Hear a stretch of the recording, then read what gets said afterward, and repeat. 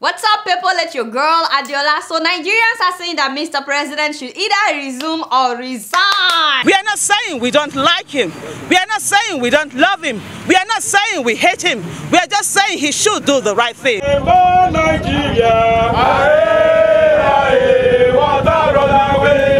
If the Nigerian youth cannot rise up to retrieve their stolen future, there is no future for them in this country. We are saying that the president will either resign or resume. Hey, I'm telling you, wait, no be G-Mike be that. You know, it's good to see celebrities speaking out. Anyway, tell me what is wrong in what these people are doing. You elected somebody, the person is expected to deliver. What is wrong in people protesting? Look at Koledowo. If he's not delivering for you every week, won't you guys protest? Won't you say, fire him, fire him? No be so. So why are the policemen, the Olokpa, why are they shooting tear gas at the protesters? They are tear gassing us. They are fired under tear gas there now to disperse us. Father, even Charlie boy, after inhaling tear gas, the man slumped though. But Charlie boy slumps to the ground.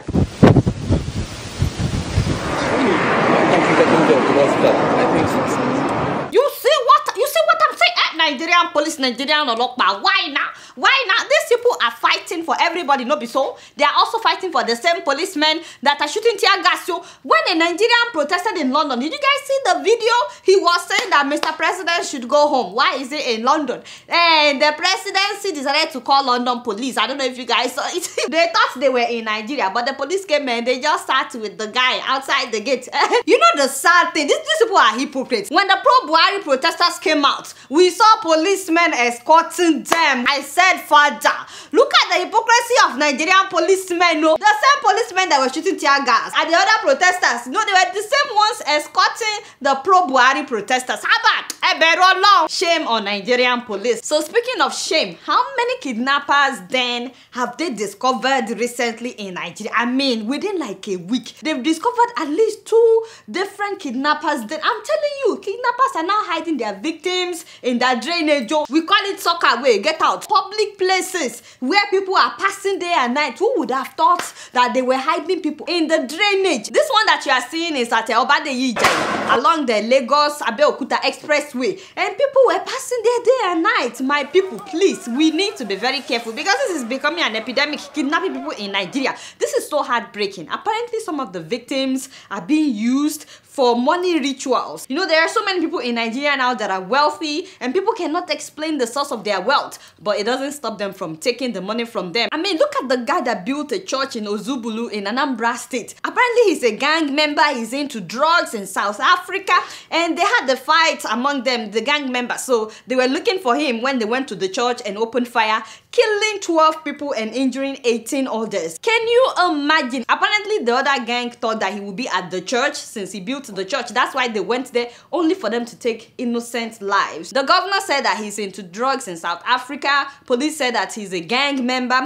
Okay, so can I just say this? That Nigerian churches, hopefully this is something for us to learn from, because so many churches in Nigeria, they don't ask questions. They just take money from people that they know cannot explain the source of their money. Instead of the church to condemn what they are doing, instead of the church to call a spade, so long as somebody has money, we promote them, we make them elder or whatever, we give them special seats at the front of the church, we invite even corrupt politicians, people that we know are stealing money, we invite them whenever we are doing fundraising. They are the chairman, the chair lady at the event. For how long would this go on in the house of the Lord? We need to be careful. We need to call a spade a spade. We need to stop making everything about money in Nigerian churches. Wake up. Stop making everything about money. You see somebody as more important just because they can donate money. You know, it's so sad because this is now becoming a trend on Facebook. You will see Nigerians spraying money at ceremonies as if they are spraying papers. Money that you know that if this person has worked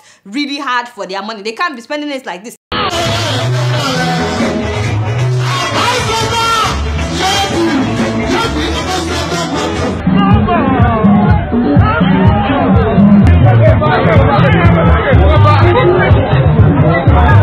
Seriously, if someone hard to earn their money. I don't think they will be spending it like this. Hopefully, we can learn from what happened at that church. It's so heartbreaking for those who lost their family members, their friends. May their souls rest in peace. And I'm hoping that this will not repeat itself. And speaking of politicians stealing money, the Senate President Bukola Saraki said that he has returned all the pensions that he has ever collected from Kwara State.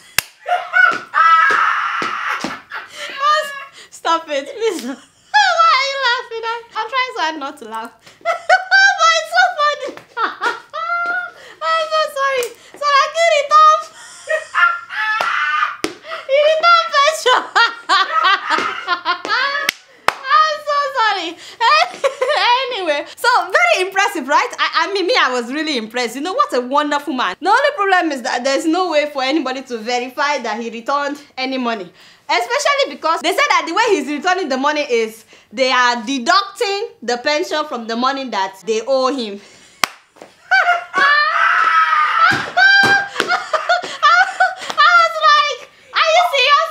You mean to tell me Kwara State is owing Bukola Saraki? How? The man is no longer a governor, right? And you say he's no longer collecting pension. So how are you owing him? Anyway.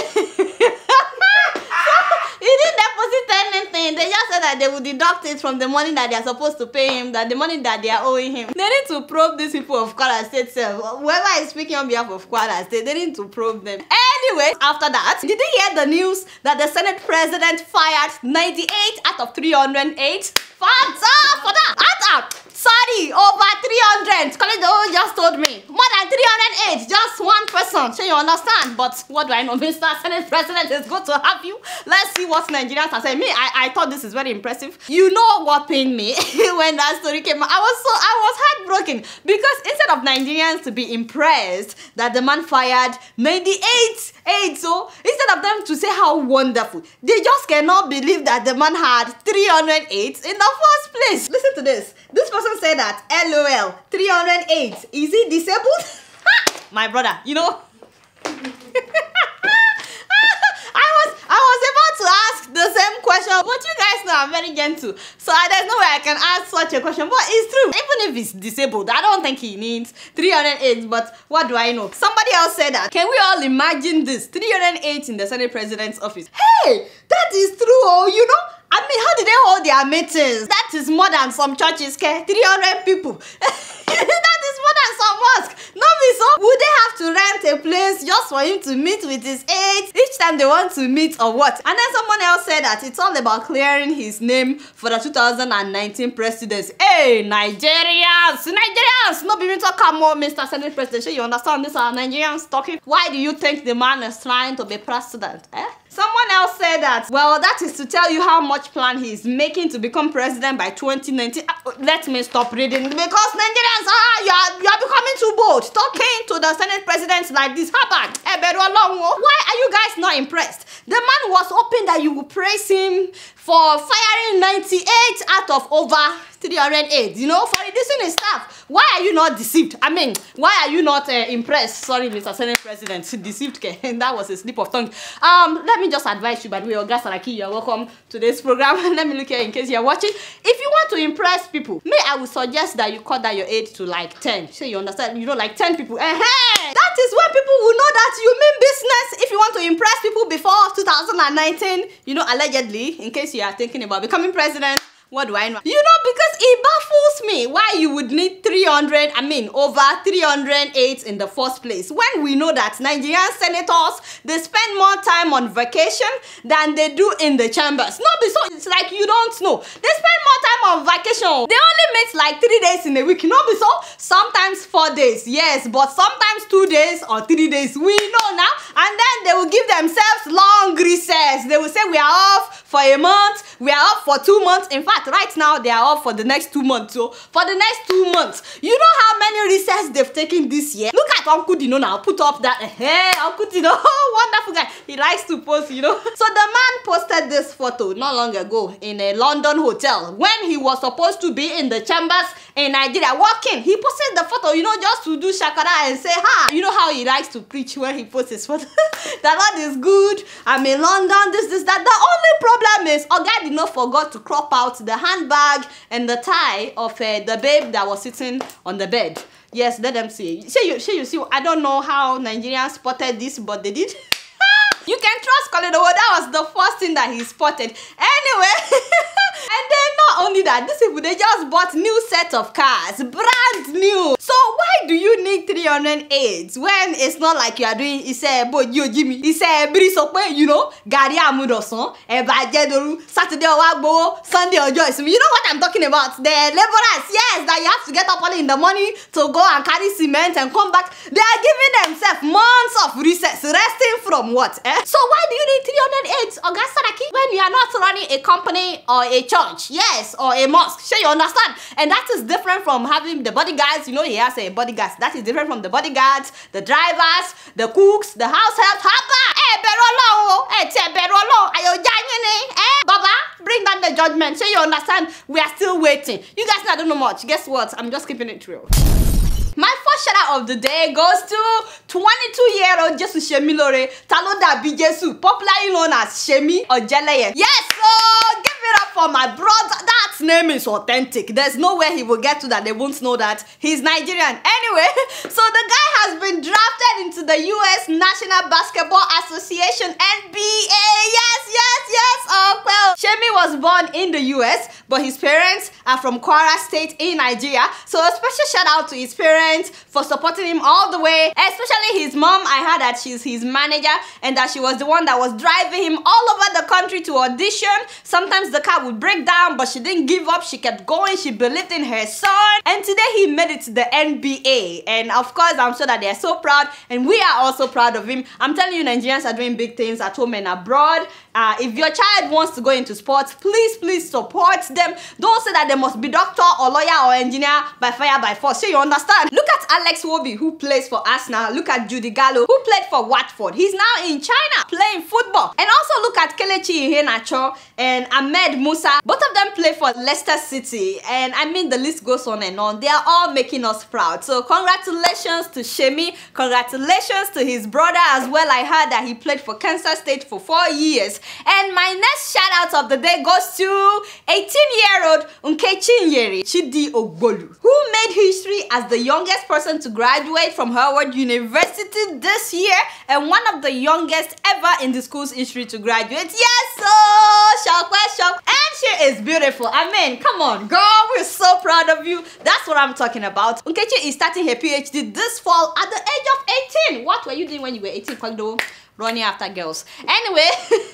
So, Nkechi finished secondary school at 14 in Nigeria and she got accepted at Harvard University here in the US and she moved and came immediately. She said something that I really like. She said that don't ever limit yourself because you think you can't do it or because no one you know had done it. You can always be the exception to the rule and end up being exceptional. Preach, girl. That's deep. I love it. So we're so proud of her. And my next shout out goes to Jeremiah Oladipupo Oke, aka Jerry, who graduated first class in aviation engineering and pilot studies at the University of Salford in Manchester, UK. Yes, so first class in UK. I'm so excited about this. His dad sent me the news of his graduation. He said that they are from Afao Ekiti in Ekiti State, and we are so proud of him. Of course, his parents are proud of him as well. And my last shout out goes to a brother and a sister in Texas. They are also a Nigerian family. Ladies and gentlemen, please meet Chuckuebuka Ogonna Orajiato, who graduated cum laude in microbiology and he's now going to med school. Yes, so we are so proud of him. And his sister, Kraystal Orajiato, she graduated from high school and she's now going to the University of Victoria in Texas.